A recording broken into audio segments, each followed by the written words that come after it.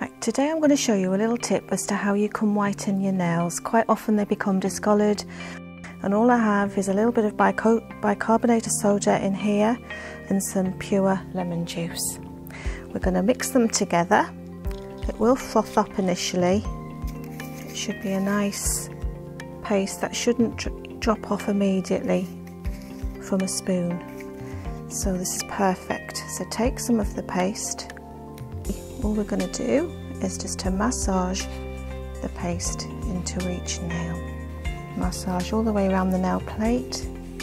Mixed with the lemon juice, the citric acid in the lemon juice has a lovely brightening, lightening effect. So together they're really, really good. If you take a little cotton wool bud,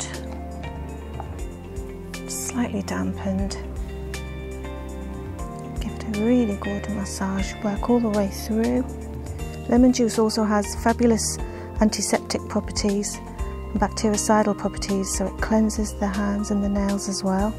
Once you've done that, all you're going to do then is just soak your hands into a bowl, and you can either squeeze some lemon juice, or if you prefer you could put a few drops of essential oil of lemon in there as well.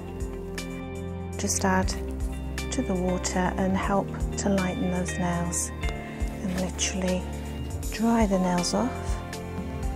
Soak thoroughly because you want to get the little grittiness out of the bicarbonate of soda, and that's just a very, very quick and simple tip as to how you can lighten your nails using products within your kitchen.